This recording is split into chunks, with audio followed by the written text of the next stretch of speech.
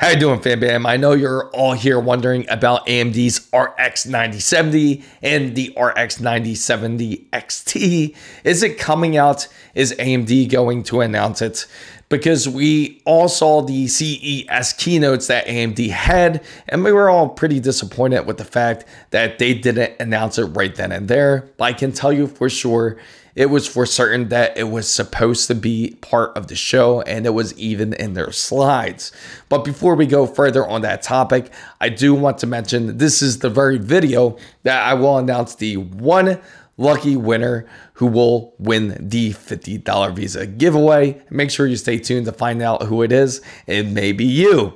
But anyway, let's go back into topic and talk about AMD's mysterious RX 9070. Excuse my voice. I'm still not 100%, but hopefully you can understand everything that I'm saying. But anyway, let me get back to the point here. The 9070 XT and the 9070 are going to be the successors. The unicorn does exist. If you were tuned in with me live at CES, as you saw, I went to ASUS and I went to Gigabyte, and they did clearly have the graphics card available. That was the AMD 9070. Matter of fact, even when I went to AMD's floor, they even had the RX 9070 XT available as well, just sitting up there on the shelf, just where nobody would notice it, which was kind of funny. And hopefully I caught that live. If I didn't, I apologize. They also had it in AMD's keynote. But you guys are here for more of the details about what does the RX 9070 XT or the 9070 really do offer. Well, I can say for certain that there are some indications and some specifications that were around CES. For example, Power Collar had some specifications that were listed there, but of course it can change. Now, first, I do got to say that AMD said that the PCI Express bus for AMD's Ryzen RX 9070 is going to be PCI Express 4. But I can tell you with Power Color's specifications, it does say different. Up to 2560 megahertz over 3060 megahertz. Now with the Silent BIOS, 2460 megahertz over 3010 megahertz. Now the power connectors, as you saw when I showed you Gigabyte's version of the RX 9070, there are 3 8-pin connectors.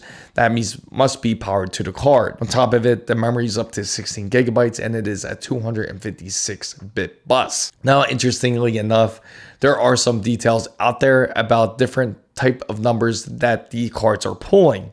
Now, what the leaks are saying, 4070 Ti Super, that's right before the 4080, and then you have the RX 9070. This is off a 3D Mark Speedway. Now, so far, it's sounding pretty promising. 3D Mark Speedway, it's getting about 6345, which is more than likely a decent score. Usually, I like to use Firestrike and Firestrike Ultra when it comes to 3D Mark. And I do like to use their new DX12 test, which is their steel. Now, if you look at comparables, now compared to its predecessor, like the AMD Radeon RX 7900 XT, you're looking at where it had 20 gigabytes of VRAM, and it also had a 320-bit bus. Now, most importantly, there's a lot of manufacturers out there that really want to show off this card. Sapphire, one of the top developers when it comes to AMD's Radeon cards.